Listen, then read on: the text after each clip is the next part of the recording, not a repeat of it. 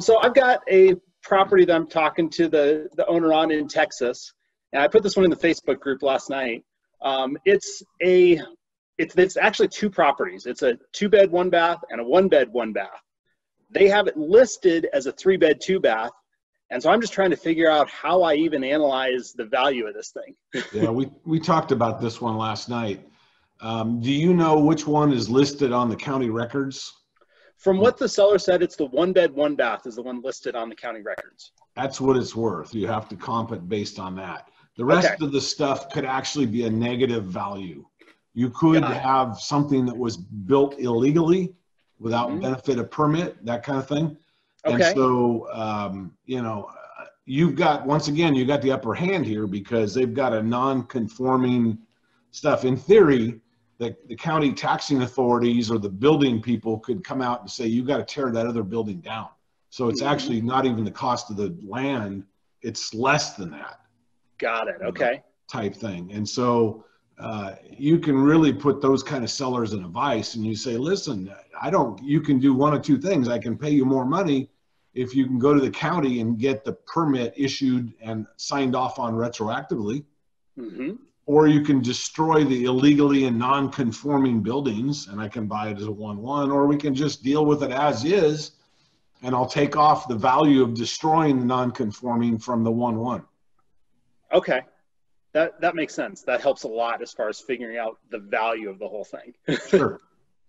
Yeah. Unfortunately, that's what it is. You know, and these guys that are smoking crack and telling you, you know, combine everything. It's like, okay, you know, they've got an anthill here, so it's another bedroom, and there's a lantern over there, so that's a bathroom. You know, like just make up crap, you know?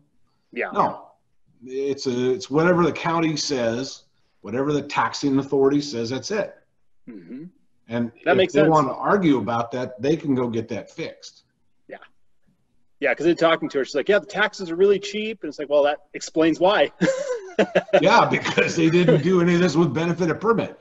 You've got something there that can't, and not only is it not a 3-2, it probably can't be sold. I mean, you'd never be able to exit that with an FHA, you know, any of the government, the GSE loans. They won't take those.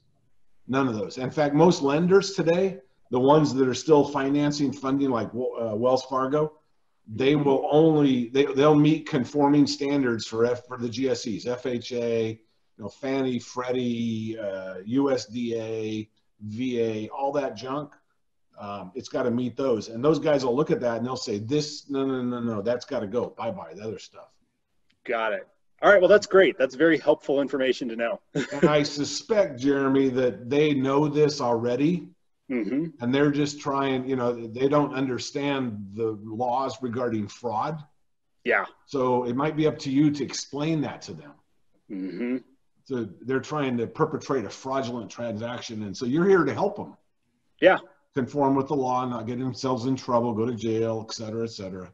Right. You're willing to do it, of course, on, you know, your benevolence. It's going to cost you money. Sure. That's the way to do it.